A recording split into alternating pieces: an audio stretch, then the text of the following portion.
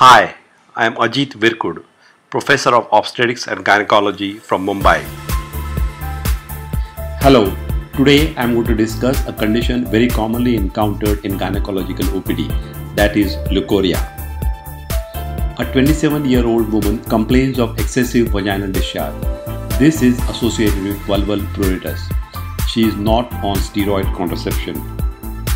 What does the patient suffer from? She has excessive vaginal discharge, which is called leucorrhea. What are the causes of leucorrhea? The causes of leucorrhea can be physiological or pathological. Physiological causes are during ovulation, what is referred to as ovulation cascade, during premenstrual phase due to congestion, during and after sexual intercourse, during pregnancy due to high levels of estrogen and progesterone, and during puerperium where the discharge is called as lochia. The pathological causes are vaginitis, and the three most commonly seen vaginitis are bacterial vaginosis, Trichomonal Vaginitis and fungal vaginitis. The other pathological causes are sexually transmitted infections, cervicitis, pelvic organ prolapse, foreign body in the vagina, and carcinoma of cervix. In the next few slides, I will discuss the three different commonly encountered vaginitis, that is bacterial vaginosis, trichomonal vaginitis and fungal vaginitis. Before that, let us have a look at the prevalence of the different types of vaginitis. According to CDC, bacterial vaginosis accounts for 40 to 50% of vaginitis cases. Vulvovaginal candidiasis and trichomoniasis account for 20 to 25% and 15 to 20% of cases respectively. What is the natural defense mechanism which prevents vaginitis in women? The only natural protective mechanism against infection is the acidic environment of the vagina. The pH of vagina during the reproductive years is acidic, range being 4 to 4.5. This is because of the presence in the vagina of lactobacilli called as Dodolins bacilli. Dodolin bacilli bring about protective effect in three ways. They ferment glycogen from vaginal cells into lactic acid, which prevents growth of infective organisms. Some lactobacilli also produce hydrogen peroxide that is toxic to the anaerobic microflora. Women who carry hydrogen peroxide producing lactobacilli have a low incidence of bacterial vaginosis. Their micropylae adhere to the receptors on the vaginal epithelial cells, preventing adherence of potential pathogens. On speculum examination, there are no signs of inflammation and the discharge is thin and grey. What is your diagnosis? The diagnosis is bacterial vaginosis. It was formerly called Gardnerella vaginitis, Haemophilus vaginalis, or non-specific vaginitis. Bacterial vaginosis is a disturbance in the microbiological equilibrium wherein the normally predominant Dodolin bacilli are outnumbered by non-lactobacillus flora, mostly anaerobes. There are no signs of inflammation. Bacterial vaginosis is a sexually associated disease but not a sexually transmitted disease. In sexually transmitted disease, if you treat the sexual partner, the likelihood of a recurrence is decreased, whereas this is not the case with sexually associated disease. In bacterial vaginosis, women's response to treatment and the likelihood of recurrence or relapse is not affected by treatment of the sex partner. The CDC does not classify bacterial vaginosis as a sexually transmitted disease. The common symptoms associated with bacterial vaginosis is vaginal discharge that has a fishy odor. However, it should be noted that 50% of patients are asymptomatic. On speculum examination, there are no signs of inflammation. Vaginal pH is greater than 4.5 and the discharge is characteristically homogeneous, thin and grey in color. Other diagnostic features are a positive Whipps test and clue cells on a saline wet mount. Amsel's criteria that are used to diagnose bacterial vaginosis comprise the following: homogeneous thin milky grey discharge sticking to the vagina, vaginal pH greater than 4.5, presence of glue cells, which are epithelial cells on whose cytoplasmic membrane bacteria are adherent, thereby obscuring their cell border. Positive amine or WIP test is the fishy odor on alkalization of vaginal secretions with 10% KOH. KOH makes the foul-smelling amines putrescine and cadaverine volatile. Presence of at least 3 out of these 4 criteria is diagnostic. As seen in this picture, the epithelial cells are so heavily covered by bacteria as to obscure the margins. These are called glue cells. Patients with bacterial vaginosis have no or few WCs, and greater than or equal to 20% of the cells population are glue cells on saline wet mount, as seen in the picture. The gram stain is the definitive test for confirmation of bacterial vaginosis. A culture is not recommended. It is important to check for presence of bacterial vaginosis in early pregnancy because there is a clear association with preterm premature rupture of membranes, preterm birth, and postpartum endometritis. Studies have shown that antepartum treatment of bacterial vaginosis reduces the risk of preterm birth. It is unusual for bacterial vaginosis to develop in pregnant women after 16 weeks of gestation.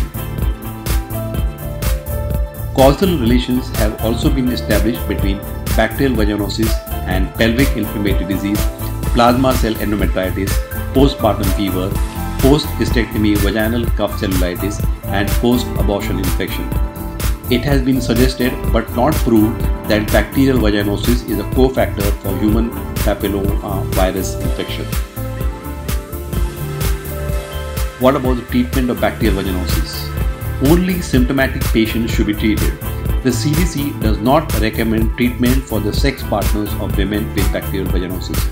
However, asymptomatic patients with bacterial vaginosis who are about to undergo either a hysterectomy or abortion can be considered for treatment. The general treatment measures include improvement of personal hygiene and use of cotton underwear. For specific treatment, the drug of choice is tablet metronidazole 400 mg twice a day for 7 days. Other drugs that can be used are tablet secnidazole 2 grams, that is 4 tablets, single dose, or clindamycin 300 mg orally twice a day for 7 days. Local use of clindamycin cream 2%, 1 full applicator of 5 grams intravaginally at bedtime for 7 days can also be used. Another treatment modality is the use of lactate gel, which has a pH of 3.5. 5 ml is inserted into vagina daily for 7 days. This treatment is particularly preferred in pregnancy. However, it should be noted that as per CDC existing data, there is no support for the use of topical agents in pregnancy. Symptomatic pregnant women should be treated because bacterial vaginosis in pregnancy is associated with adverse pregnancy outcomes. Bacterial vaginosis has a recurrence rate of 20 to 40% after 1 month. It may recur when either bacterial vaginosis associated organisms persist or lactobacillus flora fails to recolonize. Neither yogurt therapy nor oral lactobacillus supplements have been shown to decrease the rate of recurrence. Now let's look at another situation. On speculum examination, there are signs of inflammation and the discharge is greenish and frothy. What is your diagnosis? The diagnosis is Trichomonal Vaginitis. It is a sexually transmitted disease which commonly affects females and males in the ratio of 11:1. It is caused by a pear-shaped tetraflagellate motile protozoan called Trichomonal vaginalis, as seen in the picture. The different modes of transmission of Trichomonal vaginitis are sexual transmission from husband to wife or between sexual partners. The infection passes back and forth between them, and this is referred to as ping pong effect. It can also be transmitted by communal bathing in swimming pools, sharing of douche equipment, and use of infected person's clothes, towels, or bath. Vertical transmission from infected mother to the female child has also been reported. Symptoms include itching and burning besides leucorrhea. On speculum examination, there are signs of inflammation. pH is greater than 5. The discharge is characteristically greenish frothy and the cervix has red spots giving the appearance of strawberry. On a saline wet mount, motile pear-shaped trichomonal organisms and plenty of WC, that is pus cells, are seen. The picture on the left shows a greenish frothy discharge and the picture on the right shows the characteristic strawberry cervix on speculum examination. This is a hanging drop preparation showing the motile pear-shaped organism marked by arrow.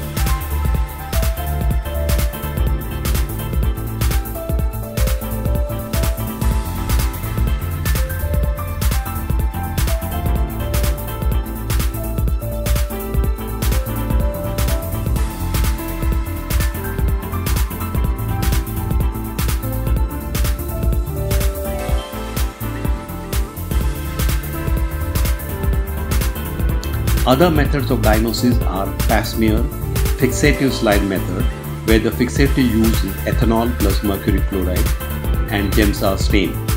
Culture media used are enriched serum tryptase agar, Muller's medium or Diamond's medium. PCR technology can also be used to diagnose the condition. As far as the treatment goes, the drug of choice is metronidazole 400 mg tablet twice a day for 7 days or 200 mg 3 times a day for 7 days, or a 2 gram single dose can be given orally, or vaginal pessaries 1 at night can be inserted for 7 to 10 days. Tablet timnazole 2 gram single dose taken with food, or tablet secondazole 2 grams 4 tablets single dose can also be used. Other non-specific drugs used are clotrimazole and natamycin. Cure rate with metronidazole is 80 to 90%. However, about 1/4 of the patients who respond have recurrence. On speculum examination, there are no signs of inflammation and the discharge is curdy white. What is your diagnosis? Now I will discuss fungal or monilial vaginitis, also known as vulvovaginal candidiasis. Vulvovaginal candidiasis is one of the most prevalent and obstinate forms of vaginitis. The common causative fungus is Candida albicans. However, it can also be caused by non-albicans species like Torpoblis glabrata, Candida krusei, Candida parasilosis, Candida steatocardea, and Candida tropicalis.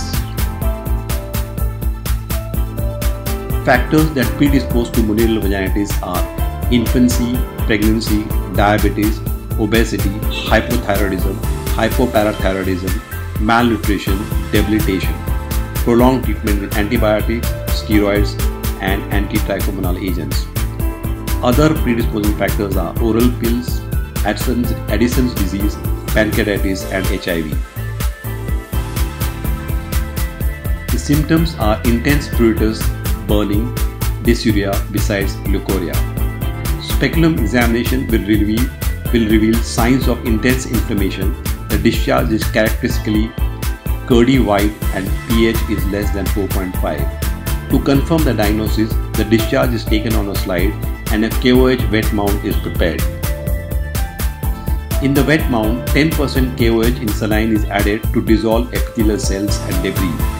Thin-walled yeast-like structures 2 to 4 microns in size, budding cells called as conidia are seen. Spores may also be seen as seen in the picture. The culture media used for diagnosis of monilial vaginitis are Sabouraud medium that produces creamy white colonies, or Nickerson's medium that will grow the fungi in dark brown or black colonies 1 to 2 mm in diameter.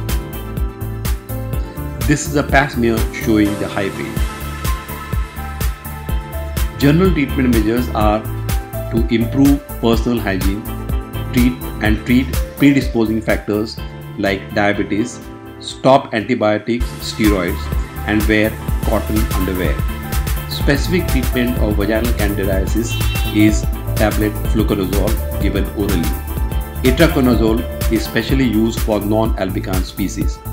Miconazole natamycin, gentian violet 1% are other agents that are used locally.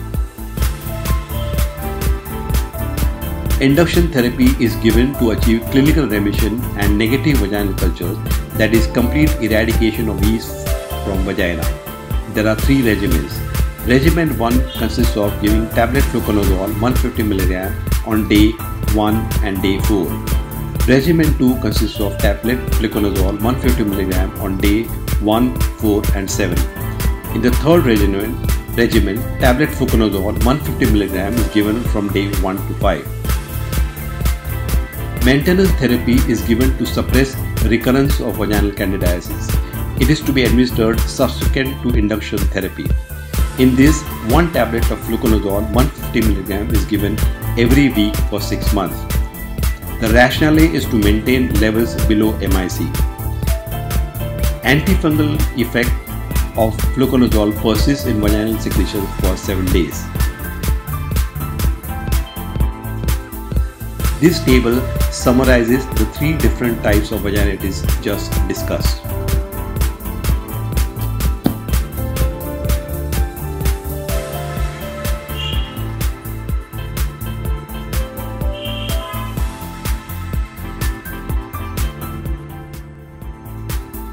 In low-resource developing countries like India, WHO advocates prescribing a single-day course of multiple drugs which are effective in treating all the 3 common causes of vaginitis, that is trichomoniasis, candidiasis and bacterial vaginosis.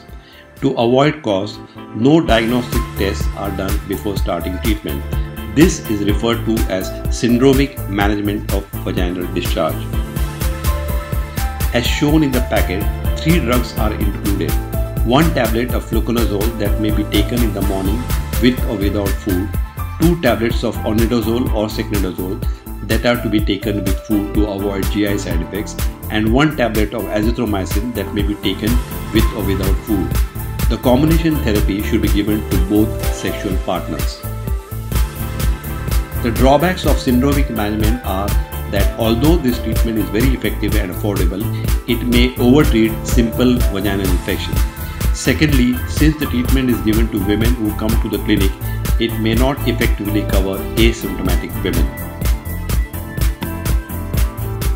For further reading on this topic and other topics, refer to the following books by author. Practical Obstetrics and Gynecology. Modern Obstetrics. Modern Gynecology. Clinical Cases in Obstetrics, Questions and Answers. Pelvic Reconstructive Surgery.